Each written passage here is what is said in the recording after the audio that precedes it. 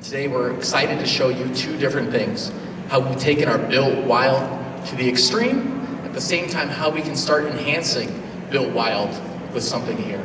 And to help tell you more about this, I have Esteban Plaza-Jennings from Bronco Marketing to kick us off. Thank you.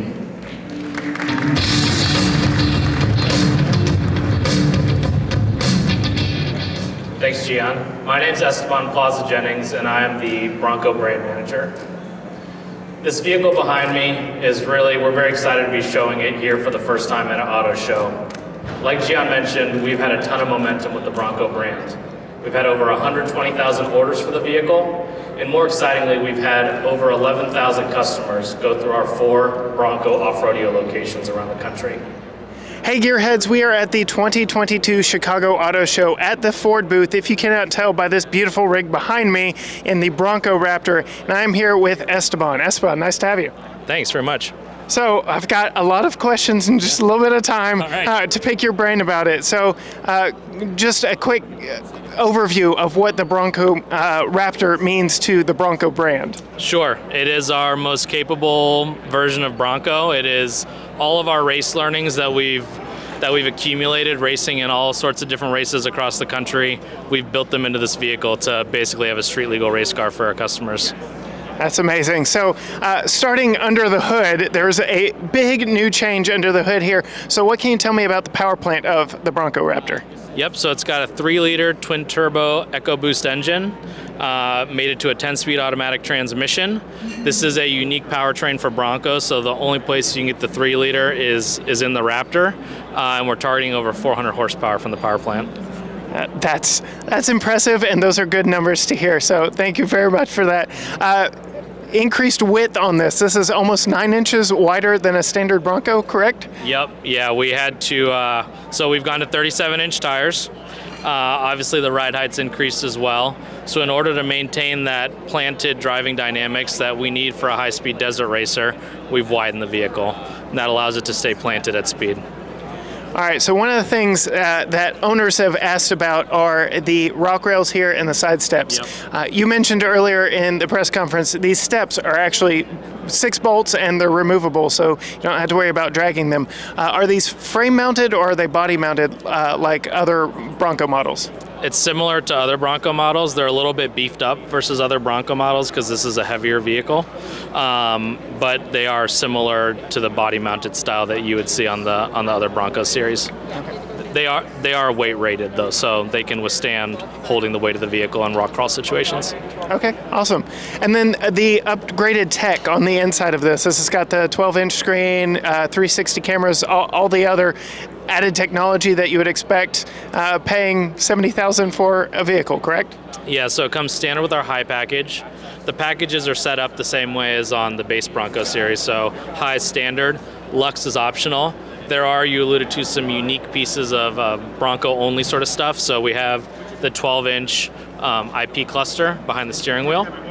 And that's kind of like, it's definitely something that's unique, and it's awesome to see it when it's fully displayed, and you can customize it to your own needs. And there's also some other unique tech like active exhaust, as well as being able to change the damper settings on the Fox 3.1 shocks. All right, so the big question is, how do customers get a hold of these? We know between chip shortages and top issues that, thank God, have been resolved, what is the expectation for getting these out to consumers? Yeah, so the Raptor is going to go on sale starting this summer. The majority of these trucks are going to go to existing order holders. If you are out there and are interested in getting your hands on a Raptor, the best way is to go talk to your dealer.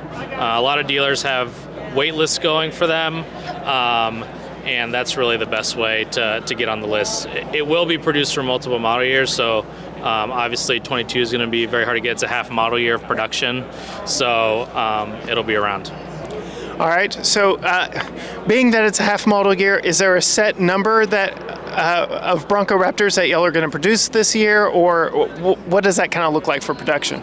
Yeah, so we don't break out production of our special vehicles, so you know, we're going to do our best to get as many out there as we can. we want to get this truck in customer hands, but it will be very limited availability in the first model year.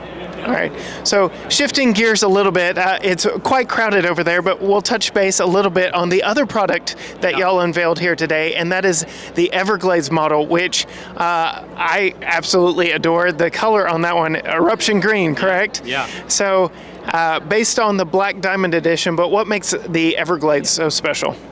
Yeah, we've done a number of different things. So it has the Sasquatch package standard, it has that worn Xeon 10S winch up front, and it also has a snorkel, which is only available on Everglades. So some very unique capability enhancements there. And then there are some appearance aspects as well that we've done to the vehicle. So it has unique wheels, it has unique fender and fender flares, which have been more squared off versus rounded. And it also has some unique color accents on the interior. All right, and then I noticed it's also got the 12-inch infotainment screen. Yep. Does it have the 360 cameras and everything that you would need for off-roading and making sure you're clear of any obstacles? Yeah, great question. So what we've done on Bronco Everglades is, since we're starting with the Black Diamond Foundation, that is goes up to the mid package. And so we've added the mid package as standard on that vehicle, but we know customers are clamoring for the 12-inch display. So we've actually added the 12-inch display to the mid package, whereas previously you had to jump up to the high package to get it. Okay, so you can get the 12-inch that's kind of exclusive to the Black Diamond trim level, but... Yeah, you previously could not get a 12-inch on a Black Diamond, yeah. So this is what's exciting about how we've repackaged the mid-package for Everglades. Kind of making it, again, its own special edition. And so similar story there, 2022, will it be available for future model years, or are y'all kind of, pun intended, testing the waters? Yeah, so Everglades is going to be available in 22 exclusively to existing order holders. We think that's important because we want to reward our customers who have been with us for this journey, and we want to. That's what's so exciting about bringing these vehicles to market, is that we're giving them some new exciting products that they can potentially purchase if they so choose. Well, thank you so much for taking some time to talk about some awesome products. Just kudos to you and your team on continued success, and looking forward to seeing these out on the road and on the trails. Absolutely. Thank you. Thank you.